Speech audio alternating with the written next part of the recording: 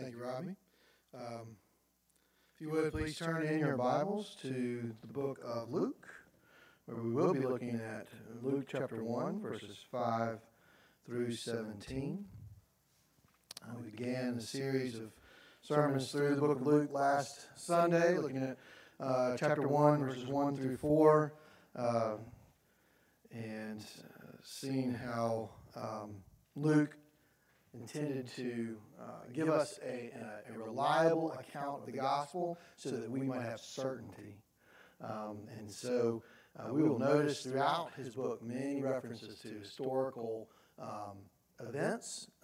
So there's a lot of history in his writing and in eyewitness accounts. And that just adds to the believability. And you know, most of us, of course, intuitively believe the Bible in this particular church. That's not necessarily an issue, but the world around us certainly is not does not necessarily believe what we believe all the time. So it's good to know that we can be encouraged through the Word and by the Word, according to the Word. So we pick up this morning in verse 5 of Luke chapter 1, reading the following. In the days of Herod, king of Judea, there was a priest named Zechariah of the division of Abijah.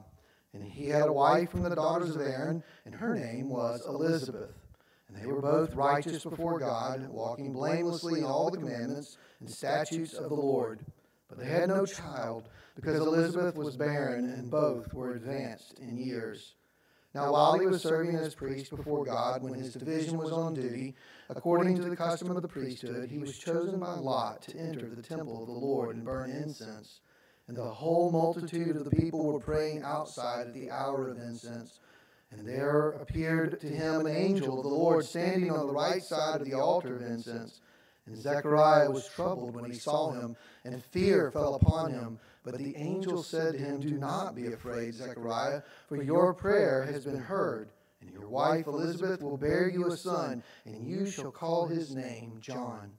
And you will have joy and gladness, and many will rejoice at his birth, for he will be great before the Lord. And he must not drink wine or strong drink, and he will be filled with the Holy Spirit, even from his mother's womb. And he will turn many of the children of Israel to the Lord their God. And he will go before him in the spirit and power of Elijah, to turn the hearts of the fathers to the children, and the disobedient to the wisdom of the just, to make ready for the Lord a people prepared."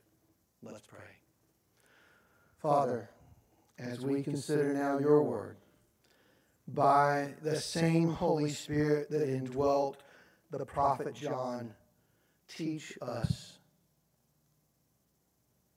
Draw us into your presence, Lord. Give us eyes to see Jesus and ears to hear your voice, and help us to worship. I pray in Jesus' name. Amen. The days of Herod, king of Judea, were dark days for the people of God. They were dark culturally, and they were dark politically. Herod, in the words of Alistair Begg, was, quote, "a nasty piece of work." I wish I had his Scottish brogue and I could say it like he says it, because it just sounds so much more spiritual. But you'll have to take what you get, right? So Herod was tyrannical, cruel, suspicious, and vindictive. In short, he was, quote, not a nice person. One commentator has written that as long as he lived, no woman's honor was safe and no man's life was secure.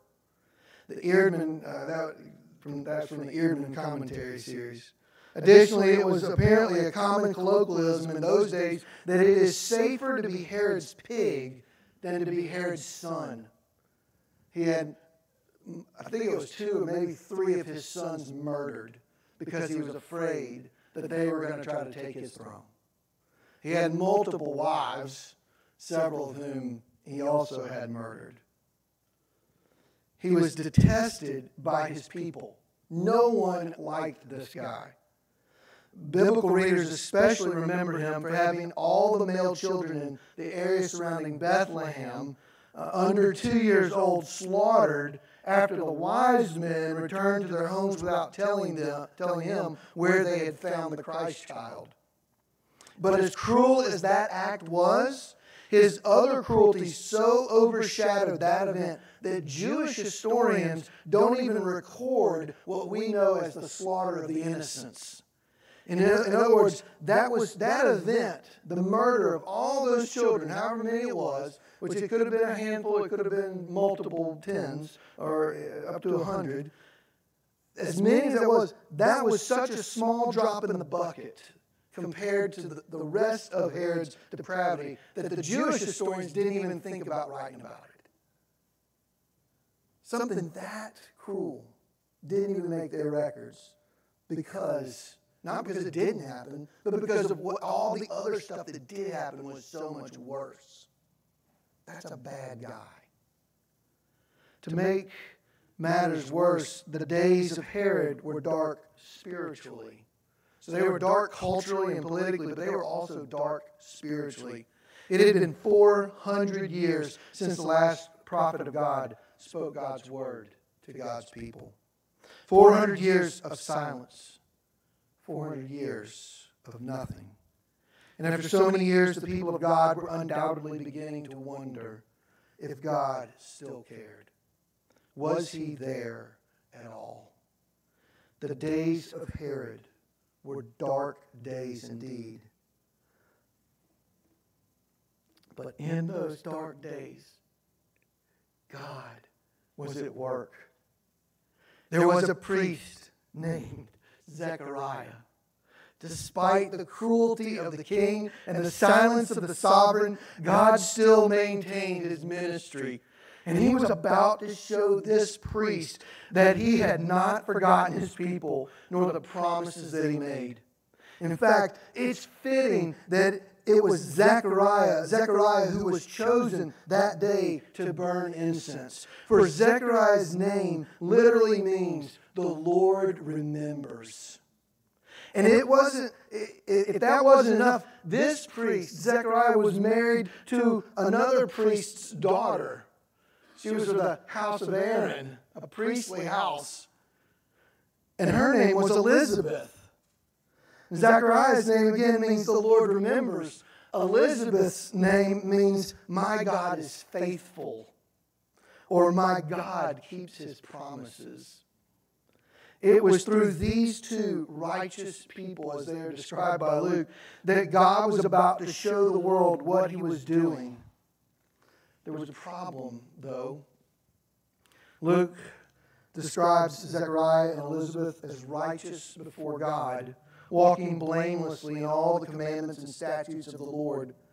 They were, in other words, really good people. They kept the law. Now, they weren't perfect. We know that. They were people. So they were complicated. But according to the Word of God, the inspired Word of God, they were righteous before the Lord, blameless in all the commandments and statutes of the Lord. And they lived by faith. Because, as the Scriptures say, the righteous, by which they've been described, the righteous shall live by faith. And so we can deduct that they were faithful people. Still, there was a cloud over their home.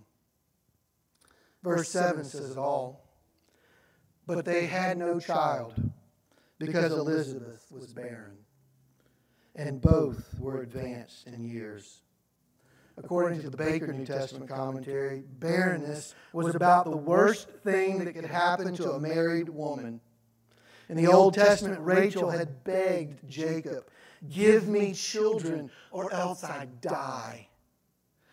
And Hannah wept bitter tears because she had no child. Again, according to the same commentary, unjustly, but all too often, the barren woman would be shunned, looked down upon, despised by her neighbors. When they were younger, surely Zechariah and Elizabeth had held out hope that God would come to their aid and open Elizabeth's womb. For so many years, they undoubtedly prayed in faith for the joy that a child would bring. But now that hope had faded, for they were both advanced in years. They were past the point of childbearing, and so their days were spent in the routine of life under a cloud of sorrow. The days of Herod were dark days politically and dark days spiritually for the people of God. But for Zechariah and Elizabeth, they were also dark days personally. But God was at work in the dark. While Zechariah was serving as priest before God, he was chosen by Lot to enter the temple of the Lord and burn incense. Again, according to a commentary that I read, this service was, quote, considered a unique privilege.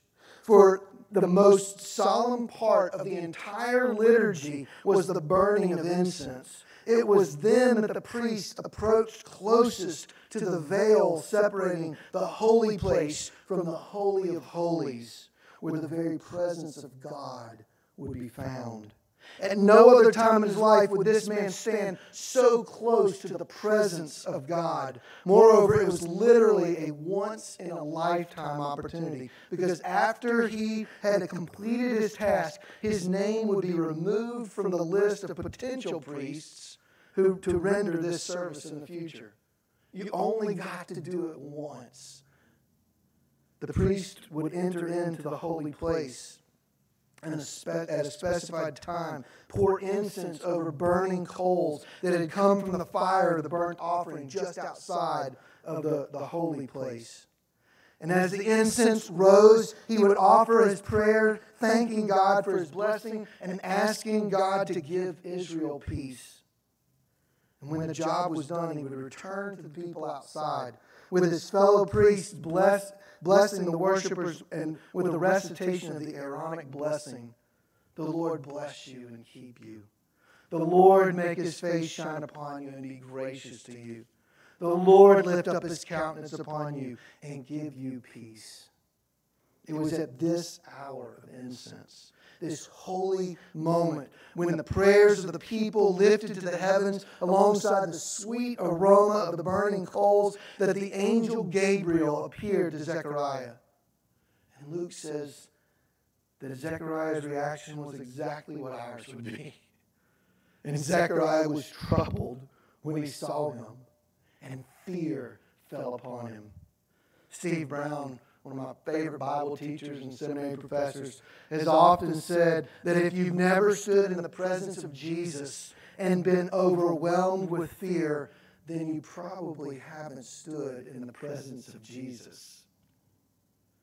The same can be said for his holy messengers. If you've ever encountered an angel of the Lord and not been overwhelmed with fear and dread, it probably wasn't an angel. Throughout Scripture, there is a consistent reaction to the sudden appearance of these heavenly beings, and that reaction is fear. It is dread, for the holy has entered and intermingled with the unholy. But there is also a consistent greeting when the angels speak. Do not fear. Do not be afraid. That very thing that we intuitively do, the angel says, don't.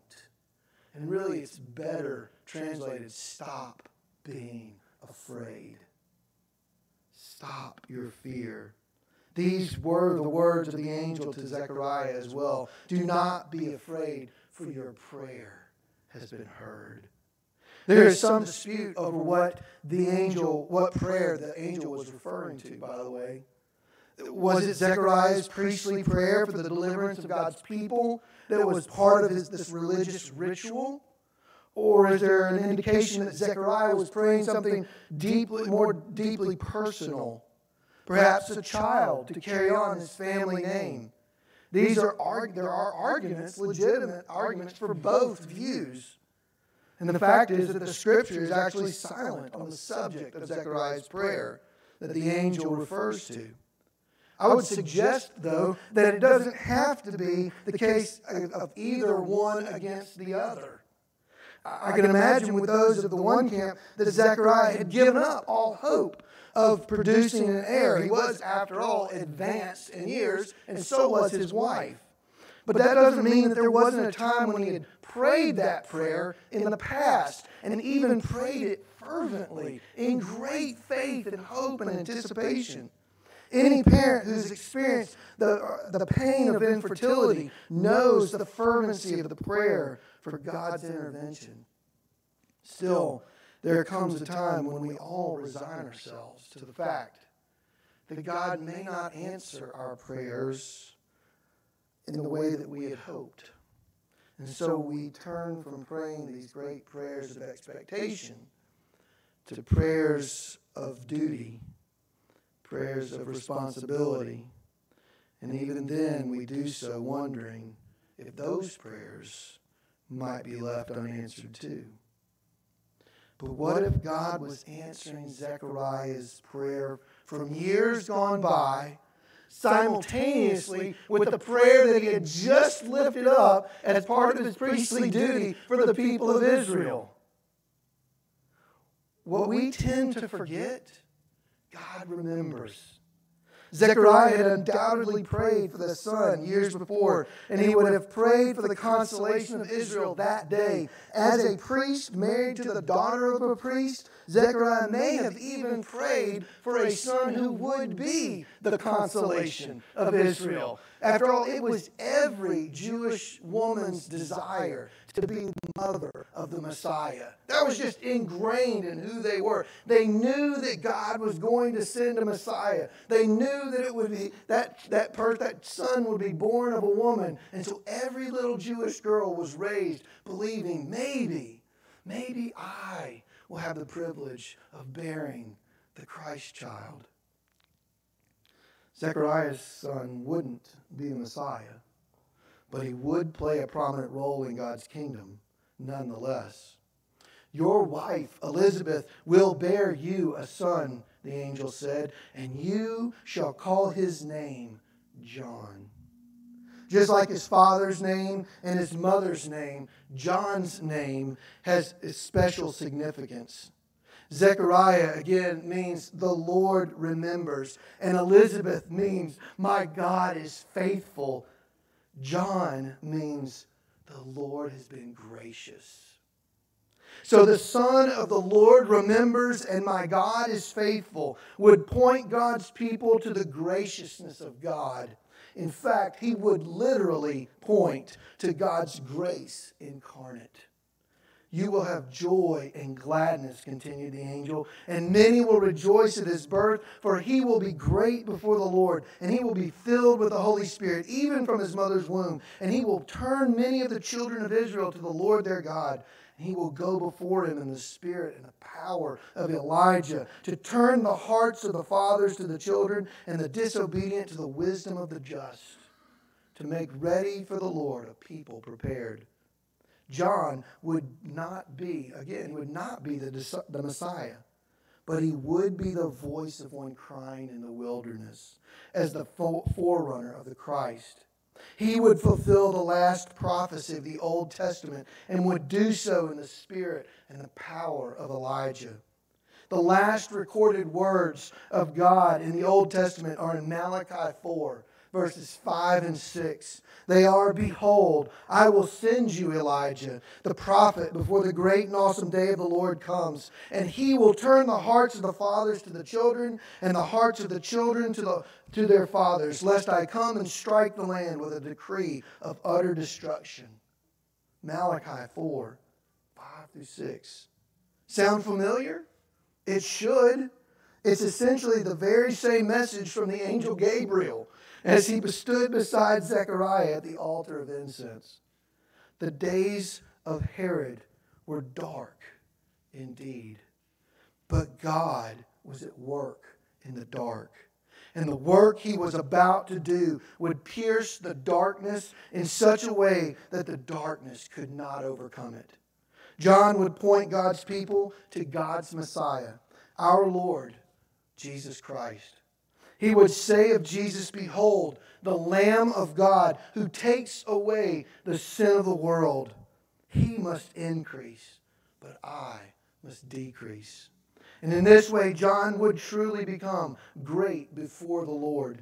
For he would be a physical as well as a vocal reminder that no matter how dark the world around you seems, God is working all things together for your good and His glory. He hears your prayer. He sees your struggle.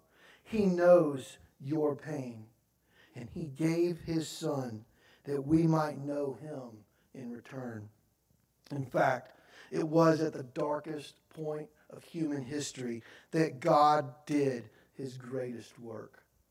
In Luke 23, verses 44 through 46, we read, "It was now about the 6th hour, and there was darkness over the whole land until the 9th hour, while the sun's light failed. And the curtain of the temple was torn in two. And then Jesus, calling out with a loud voice, said, 'Father, into your hands I commit my spirit.' And having said this, He breathed His last." Do you see the connection between the darkness of the days of Herod and Zechariah, the man whose name says the Lord remembers, standing so close to the curtain, offering up the incense and the prayers of the people? The connection between that event and then the event at Golgotha, at Calvary on the cross, where when Jesus, the darkness covers the land, the sun fails, darkness for 3 hours, and Jesus cries out. And the temple curtain, that same curtain that Zechariah stood feet away from, tears from the top to the bottom, saying no longer is there a separation. This was the work that the angel was announcing God was about to do. I'm sending my Son. I'm piercing the darkness. The light of mankind is entering into the world so that you can see me in all my brilliance. And you no longer have to fear, because I'm going to take your sin and I'm going to put it on His back. And He's going to die so that you might live. That is amazing. That's what God is doing in the dark. It has been said that the only thing you have to do to spend eternity separated from God is to refuse the grace of God so freely offered in the gospel of Jesus Christ. I tend to agree. Your world may be darker than you can describe, but Jesus Christ came into this world as the light of men so that He might pierce the darkness and shine the light of God's love, mercy, and grace on those who believe. And this is the testimony of John concerning Jesus. I have seen and borne witness that this is the Son of God. What about you? Have you come to the point of recognizing the darkness in your own life? Have you run to Jesus and asked Him to shine His light into your heart, into your darkness in and around you?